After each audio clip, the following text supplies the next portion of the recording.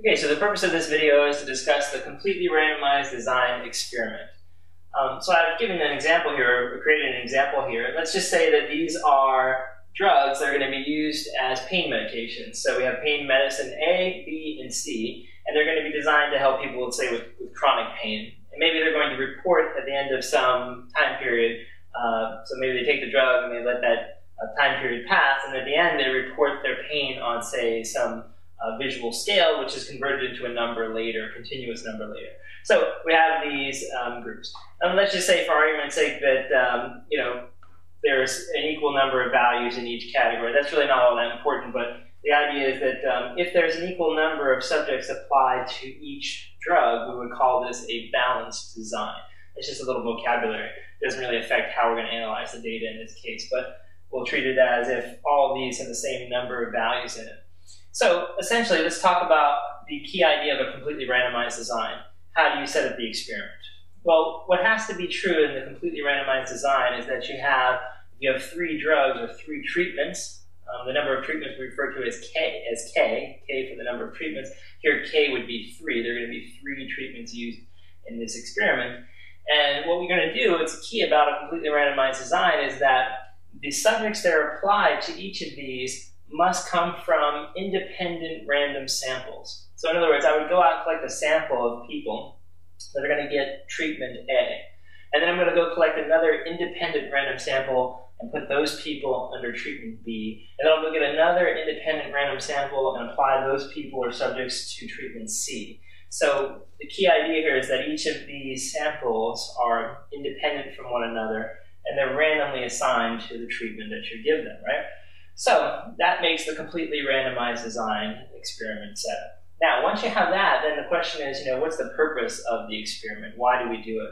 Well, at the bottom here, you can see that essentially, once we have all these pain scores accumulated for each group, we could then average them. We could get a mean for each group. Now, I've put mu A here as if we got the population mean here. That's not correct, of course. It's just a, we have a sample mean here down here. We have X bar A, X bar B, X bar C.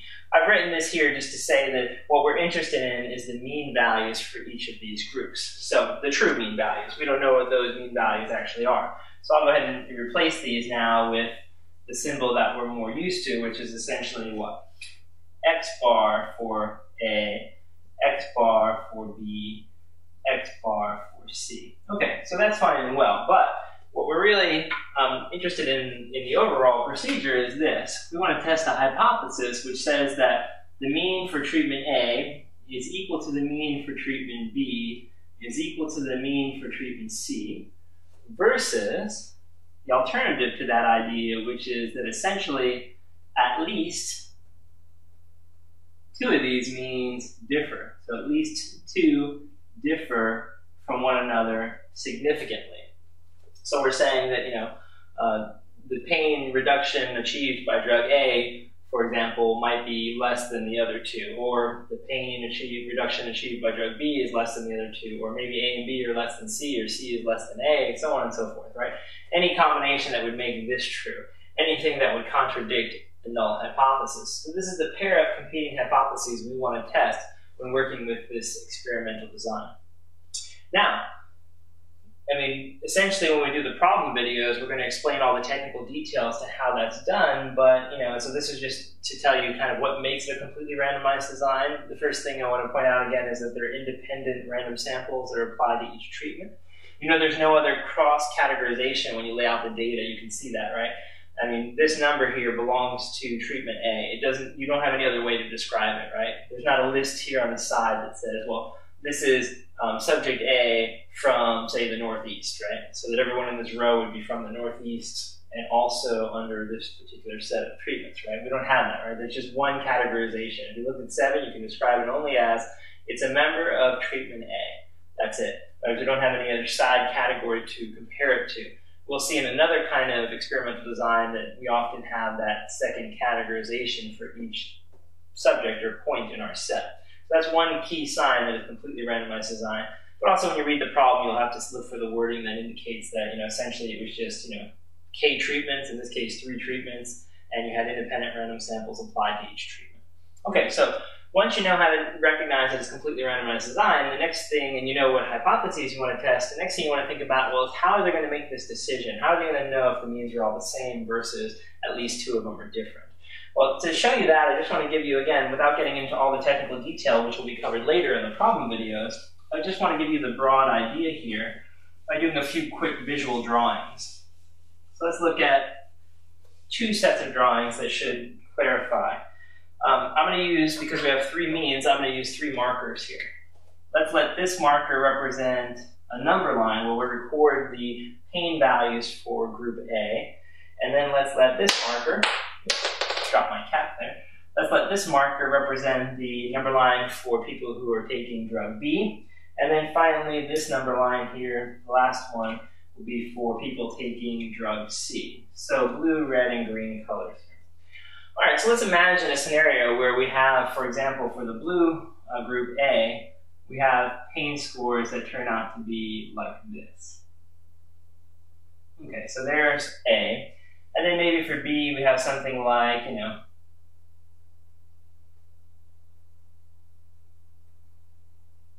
then maybe for C, we have something like this.